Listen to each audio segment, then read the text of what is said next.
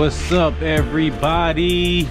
It's your boy Optimistic Prime, aka OP, and we are here today with a new YouTube segment.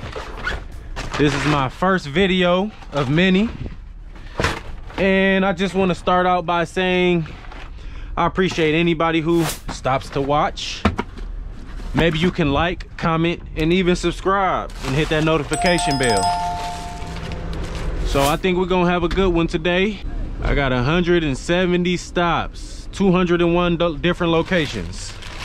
For anybody who don't know, 107 stops is how many times they expect you to stop the truck. And when you have like 201 locations, that means there is 2 different locations in that stop. I got 3D, 82.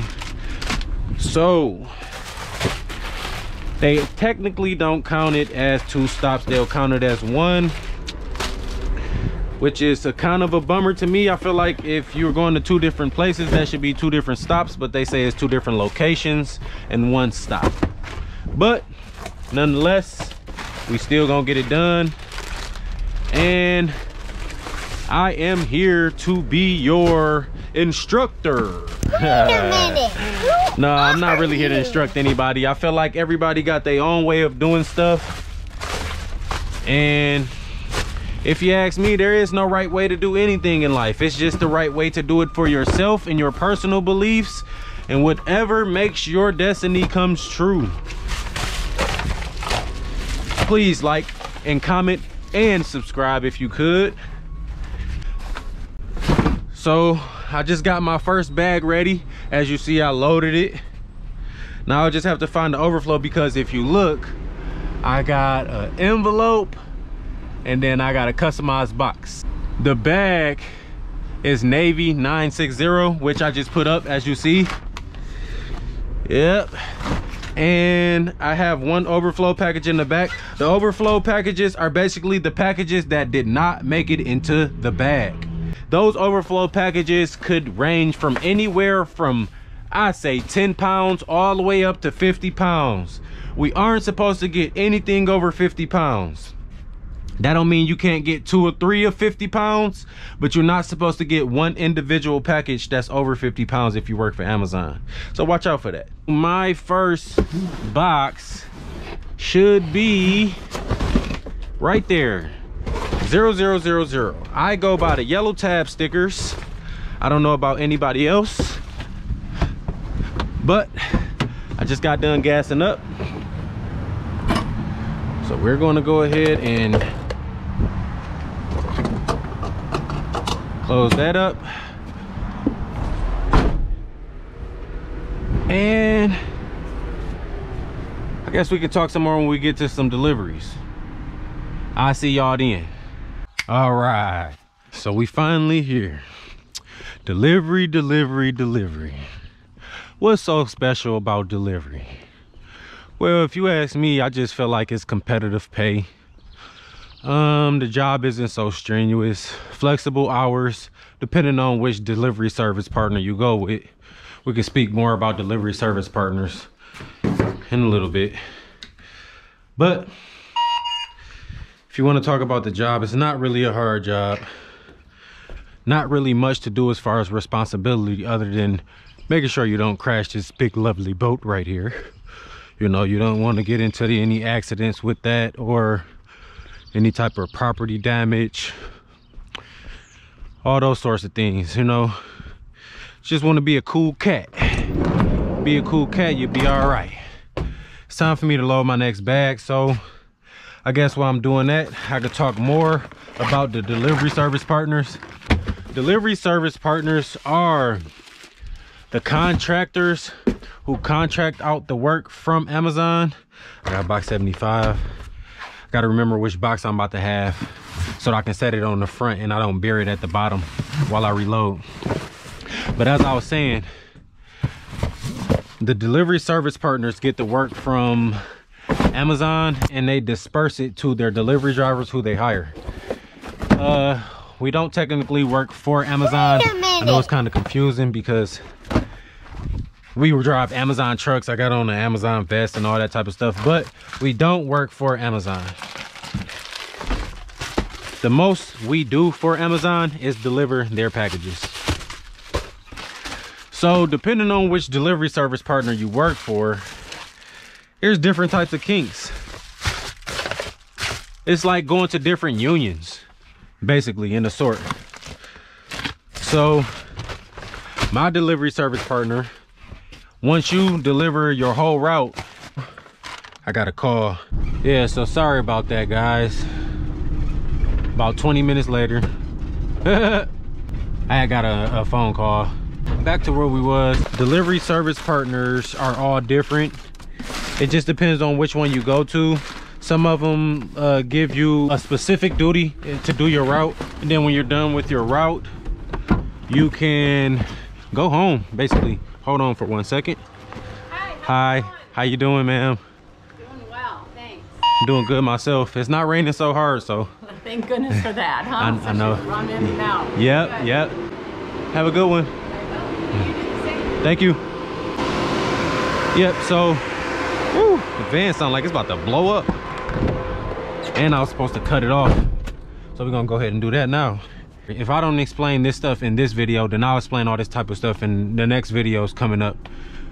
Depending on what I'm talking about and the subjects I'm talking about, depending on the comments I get and the interactions I get, that means you guys gotta help me out with this. Come on, share my channel, hit the subscribe button, comment, hit the notification bar, whatever you gotta do. You know, let's get this out here some more so I can get more people, you know, talk about more things, get some money flowation. But my delivery service partner allows you to go home after you do your route, as long as it's not an emergency type deal. You know, somebody flip over a truck and they need your help, you know, you got to go do that. I mean, I would want to go do that as a person having a heart, a human being having a great heart. I would want to do those things for people if they were in that need of help. But anything other than that, you know, they have rescuers out on the road to take care of all those type of, you know, mishaps that can go on the route. So when you get done with your route, you can just basically go home and you get paid for the remainder of the time you were supposed to be there. Some DSPs got 9-hour routes, some DSPs got 10-hour routes. You know, at the end of the week, you still get those hours, those remaining hours that you weren't at work. So I feel like that's very competitive. When it comes to other DSPs, it could differ a lot. Some DSPs want you to work every single minute all the way up and clock out at the right time to get your 9 hours, whatever you getting. And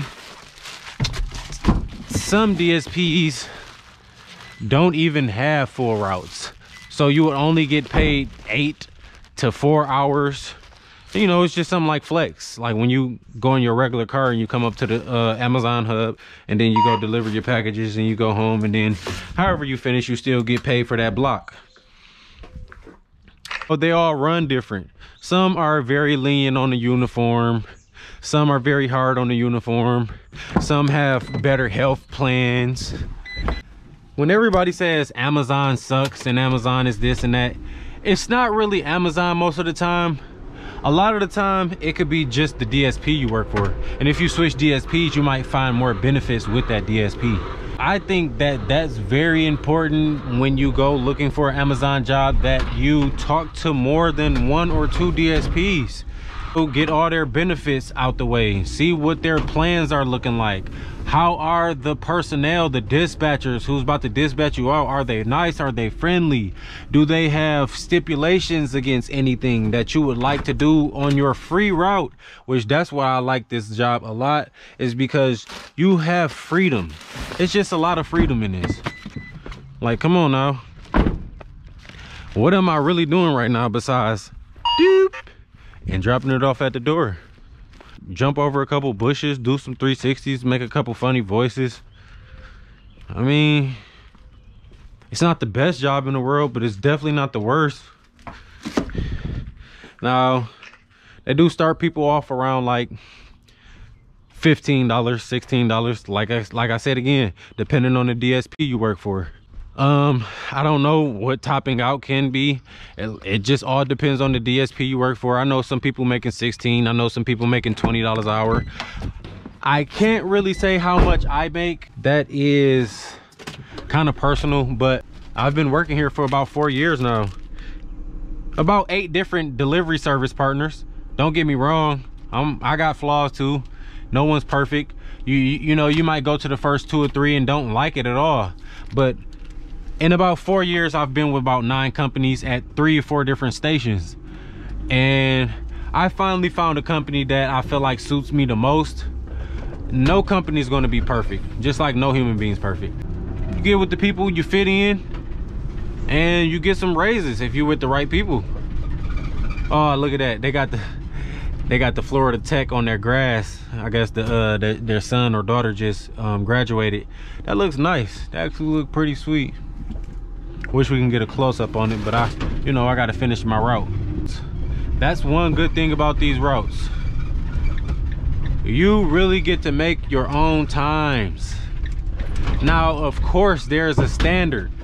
If you got an 8-hour route, don't expect to be done with that 8-hour route more than 2 hours before you're supposed to. So that means if I start at 12 and I have an 8-hour route, I should not expect to be done before 6, because that route is for you when you're not rushing. You're taking breaks, you know, like I'm doing right now, walking, taking your time. That's what those routes are accounted for, the time on those routes. So if you, oh man, I picked up the wrong package. Sorry, y'all. You know, this happens a lot too. It can be embarrassing if somebody was outside, but other than that, you know, just walk back to the car and get the regular one. Whichever one that is. It is 72, which the first one I put my hand on. But if you want to rush, you can get off about a couple hours early, because you got to take it like this. Every second wasted 60 times is a minute. So if you're sitting here and you're just walking slow, you wasting all those seconds, they're turning into minutes. Those minutes are turning into hours, and then those hours will turn into routes. So basically, if you sit there and not waste those seconds and you go, you'll get done fast. But you gotta always leave room for human error. Never go too fast to the point where you're messing up, man. You can't even be messing up out here. You don't want to do that. You know, you got this buddy old pal right here watching your every move. We can get into that in another video, how this thing works. Comment down below if you want to talk about the LiQWYD camera, LiQWYD, I'm sorry. It's basically a camera that watches your every move. Not only you, your person in the cab, but it watches all your driving outside. And it's basically there for safety features and to spy on you. You're gonna spy. It's a spy camera to me, but there's no harm in it. It's actually saved me a couple times. I've been in accidents and almost getting in accidents, and it shows how fast my speed was going and that I wasn't in the wrong, because I was doing what I was supposed to be doing. It's really hit or miss. A lot of people don't like it. I know a lot of people who's quit because of it. As soon as they got those cameras in, they got those cameras here in Michigan about maybe a year and a half ago. Yeah, about a year and a half, maybe 2 years. I can't really remember it right off top, but it's something like then. Dang, man, y'all did it to infinity. I wonder what happened to it. Dang, still look good. Nice car. But yeah, a lot of people quit when these cameras came in. Maybe they was doing a little puff. Who knows? Maybe a little drinkity drink. You know, you're not supposed to be doing none of that type of stuff on a job. I really don't recommend doing any of that.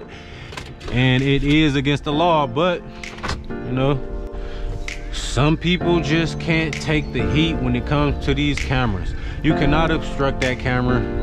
You obstruct that camera, it's going to be really unpleasant for you, because once the dispatchers get a hold of that, you can be terminated. But yeah, man, I don't really want to keep just blabbering about. This was a general video. Just